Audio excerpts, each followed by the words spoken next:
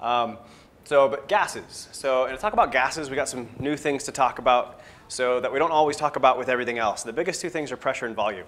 So first off, pressure. What is the technical definition or the mathematical definition of pressure? Force divided by area. Yeah, it's force per area. Force per area. Now let's say I got super mad at Thomas. And I don't know why I got super mad at Thomas, but I took this Sharpie marker and I stabbed him as hard as I could in his skull. Is this likely to pierce his skull? You think? What if I hit him as hard as I can? Probably not. No, not so much. What if instead of this lovely thing, I took a knife and I stabbed him in the skull as hard as I can with a super sharp knife? Is that likely to pierce his skull? Yes. Why? Because it's a sharp object. What does that mean in terms of this? It's area. It's about the area over which that force applied. And the force is no different. I hit him as hard as I could, either case, applying the same force. But with a much smaller area where the knife hits, it generates a much larger pressure. So the pressure is proportional to the force, but it's inversely proportional to the area. A smaller area leads to a larger pressure. Cool. What are some of the units we use for pressure? Yeah, definitely atmospheres is probably by and large the most common one we'll see here. What else is out there though? I saw it. What's that? Kilopascal. Yeah, kilopascal or Pascal. So, and that's a little less common, but it's 101,325 Pascal or 101.325 kilopascal. But we're probably not going to use that a whole lot. In a physics class, that's actually technically the SI unit is the Pascal. But we won't use it a whole lot in this class, right? So what else is there, though, that we might see? So you might see bar, you might see torr, you might see millimeters of mercury. So in this case, so actually there are 760 millimeters of mercury is the equivalent of 1 atmosphere, or same diff, 760 torr. So, and then 1 bar is almost the same as 1 atmosphere. You might see that as well. Hey, Bree. Cool. So this conversion right here is probably worth knowing. It'll show up again. Fair chance it'll show up on the front page of your exam, but probably one you just might want to have in the back of your head anyways. So the other thing we talk about commonly for gases that we may not talk about, so for other things, is volume. So what is special about gases in regard to volume as compared to, say, a liquid or a solid? What does a gas do? So it doesn't have a defined shape. Then where does it get its shape from? Well, it fills the volume of whatever container it's in. Notice a liquid doesn't necessarily have a defined shape, but it won't necessarily fill the entire container, right? If you put just a little bit of water in a glass, it doesn't spread out to fill the whole glass, whereas a gas does. If you put a little bit of gas in a big room, it will spread out to fill the room as much as it can. So it takes the shape of whatever container it has. So, and we'll see different units for volume, and you're familiar with those, and liters and milliliters would be pretty common on the metric side. So, and yeah, we could use like gallons and stuff on the American side, but we hardly ever do. So not going to see it a whole lot. Let's talk about why there is pressure. So it's force per area. So if I have a container here with a sample of a gas in it, why is there pressure? What's causing the pressure? What's causing the force? Collisions with the walls. Good. Collisions with the walls of the container. And so in this case, you get a collision with the wall, you get a collision with the wall. So, and as the molecules bounce off the walls, that applies a pressure. So, and as long as you have, molecules on the outside colliding with the walls exactly the same, then great, there's a balance there. So, and nothing happens to this lovely container. So there used to be a professor back a while who used to take a big 55-gallon container, one of those big 55-gallon blue drums. So, and he'd fill it full of superheated steam. So before class, long before any students would show up. And then he would just throw it off into the side of the room and leave it there. And students would file in, and he'd start teaching. And pretty soon, though, the superheated steam would get colder and colder. And as soon as it hits 100 degrees, all the water molecules, the steam molecules, what would happen to them once the temperature dropped below 100 degrees Celsius? They would condense. And all of a sudden, the gas molecules that were up here bouncing around inside that 55-gallon drum were all down here. And they're largely weren't a whole lot of gas molecules up here at all. And all of a sudden now you had molecules pressing in, but no gas molecules pressing out. What would that look like? Condensation, is that what you're asking? What, say that one more time? Condensation? Condensation, well the condensation happens, but what would it physically look like if I had the 55-gallon blue drum sitting over there? Yeah, it would look like boom! Oh gosh, just kidding. So it would make, the whole thing implodes and makes a super loud sound that does exactly that. It just scares the crap out of everybody. So, and there's the key. All of a sudden the pressure inside is lower than the pressure outside and it implodes. So same kind of thing here, but pressure is due to the collisions by the walls of the container. When we start looking at some of the different gas laws, we'll kind of relate it back to what is the nature of pressure. So, and how can you maybe increase it, decrease it, things of this sort, and how might it affect the volume. So start there. Cool. So if we take a look now, so at the ideal gas law, we're going to take a look at the ideal gas law. So first of all, what is the ideal gas law? Just what is it? What's the equation?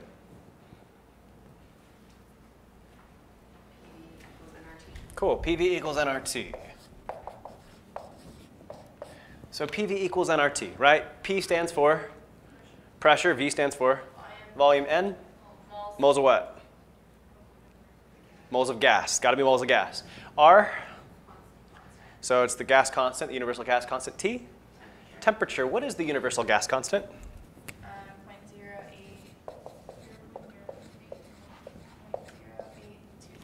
Cool. What are the units on that? Liters times ATM divided by moles per Good. Kelvin. So if you use this value of R, which is pretty typical, then you have to use these units. So assuming you use this value of R, what units for pressure do you have to use? Atmospheres. What units for volume? Liters. What units for temperature? Kelvin. So we talked about it at the exam 2 review session. If you're using delta T, with delta T, it really doesn't matter if you use Celsius or Kelvin, truth be told. But for just about everywhere else in all of chemistry, when you're using temperature, you better use Kelvin. So, and in this chapter, that's really, really important. Always do any calculations involving temperature in Kelvin. We'll see this time and again throughout the night. So this is the ideal gas law. So why do they call it the ideal gas law? So what assumptions? There's assumptions? What assumptions? And there are. Good. The assumptions we make for an ideal gas are not necessarily always true, or even always completely true, or ever completely true. So an ideal gas is kind of like the ideal man. He doesn't really exist. Right, Thomas? Thomas is like, well, there's one. Just so you know, it's me. Right, Thomas? And by saying it's me, I mean it's you. So just making sure you got that. All right. Because my wife would definitely tell you that it's not me. So assumptions. So what are the two big assumptions? And technically there's a little more than two assumptions. There's the whole kinetic molecular theory. But, so there are two big assumptions for ideal gases that I want to talk about. What are those two? Gases behave more ideally at low pressure and high temperature? Well, those aren't the assumptions. That's when, and it's actually a result of those assumptions. But what are the actual assumptions? Gas molecules do not have volume. Good. And gas molecules don't have any attractive forces between themselves.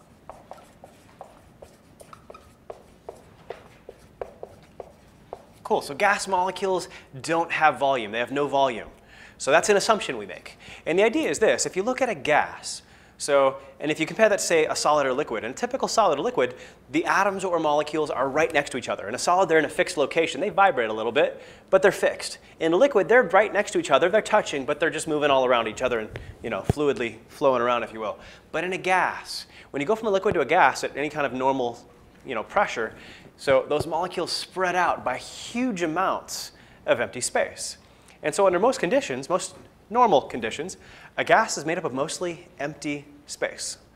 And so the little teeny tiny molecules separated by huge amounts of empty space, they don't take up much room, much volume at all.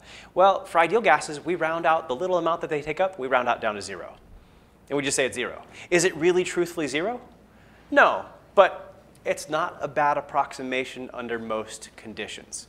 And so that's the first assumption we make. It's never 100% true, but under many conditions, it's like 99.999% true. So, and stuff like that. Okay, so assumption number 2. So, and you said this one as well.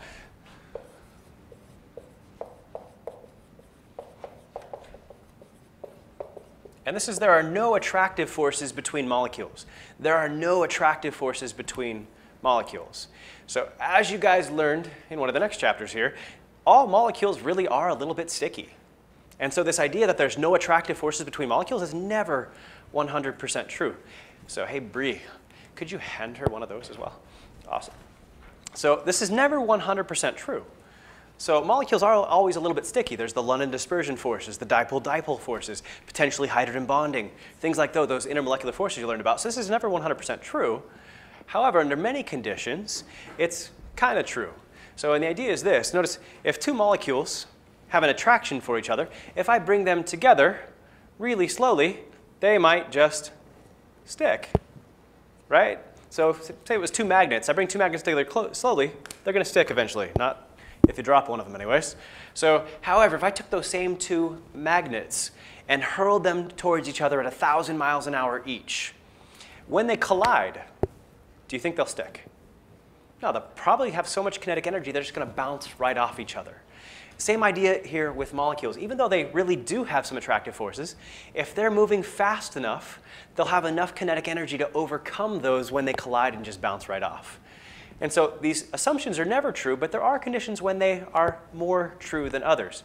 So when would this be more true then? Higher temperatures. Molecules are moving faster the higher the temperature. And so assumption number 2 here is a better assumption at high temps.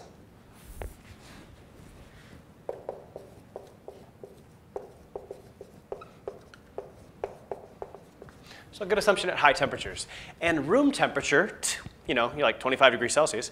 And right now, room temperature feels pretty darn nice compared to 115 outside, right?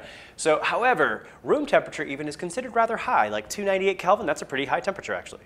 So, and even higher, obviously, even more so. Gas molecules have no volume. So let's say, if we took a super microscope here and took an amplified look at a sample of a gas. If, let's say, in a room this size, gas molecules were the size of marbles. In a room this size, we might be able to fit like 10 marbles throughout the room, just spread out, bouncing off the walls and stuff like that, but 10 marbles. The volume of the gas would be the volume of the entire room. The volume of the molecules would be the volume of 10 marbles. Would it be a good assumption in that case to say that the molecules have no volume? Would that be a good approximation? Yes. Would it be 100% correct? No, but it's a pretty good approximation. But let's say I jack up the pressure. I jack up the pressure, and I fit those same 10 gas molecules into this cup. So squeeze them all together. Is it a good assumption to say that the molecules have take up a negligible amount of volume in this case? No. Now all of a sudden, 10 marbles takes up a good chunk of the space in here, and to round that down to 0 is not a good assumption. And so in this case, when is it a good assumption to say that gas molecules have no volume? Low pressures in this case. So low pressures.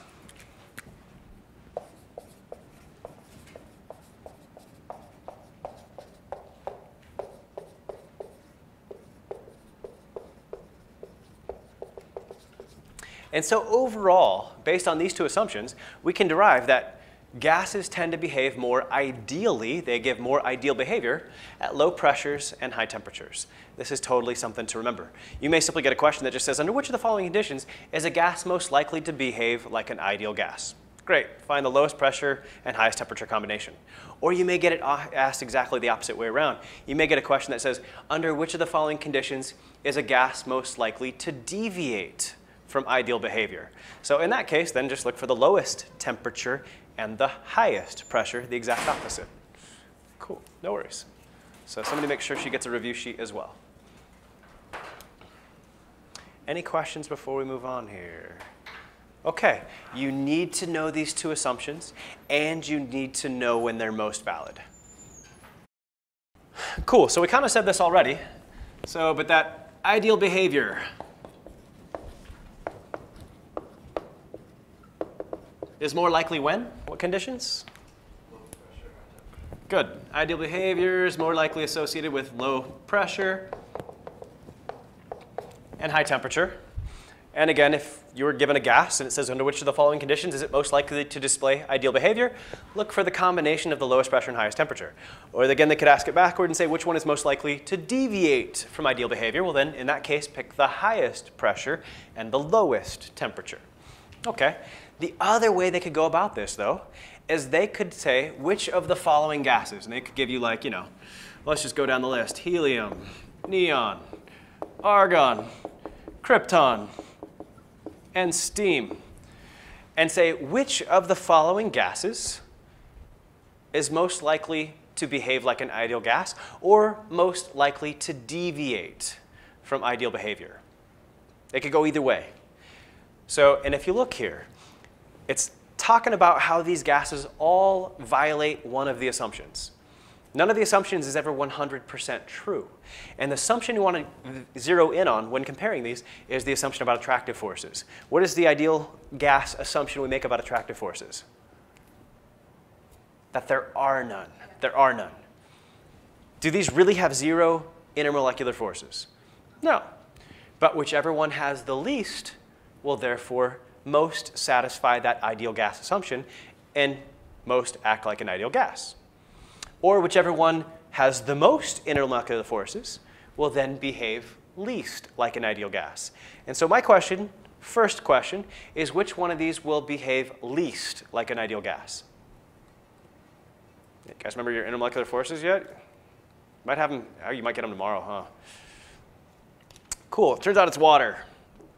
Anybody know what intermolecular force water has? Hydrogen bonding. Because of his hydrogen bonding, and they don't have it, he's got overall the greatest intermolecular forces of any of these 5 compounds. And as having the highest intermolecular forces, he'll behave least. We'll just call it least ideally. And so notice here, this is a great question because it ties in concepts from 2 different chapters that are both on this exam. Yeah, it's got the greatest so the hydrogen bonding, we'll see it a little bit, is the greatest intermolecular force we're going to talk about. And since they don't have it, and he does, and we'll explain what it is in a little bit, so it's the OH bond that results in it. So he's got the greatest intermolecular forces. Ideal gases don't have them. Since he's got the greatest intermolecular forces, then he's the least like an ideal gas. Behave the least ideally. Now, the rest of these, they're all nonpolar. Means they don't have hydrogen bonding, they don't even have dipole-dipole forces. The only thing they have is the relatively weak London dispersion forces. Well, London dispersion forces are dependent upon size. The bigger you are, the more you have. So whichever one of these is the smallest will have the lowest overall intermolecular forces. Which of these is the smallest? Helium. And as a result, he will behave the most like an ideal gas. So again, when you're comparing different compounds, it's all about the assumption that ideal gases don't have intermolecular forces. A lot of students try and look at the 2 assumptions and be like, well, maybe it's about size, maybe it's about molecular volume. Don't go there. It's all about which one has either the highest or lowest intermolecular forces when you're comparing different compounds.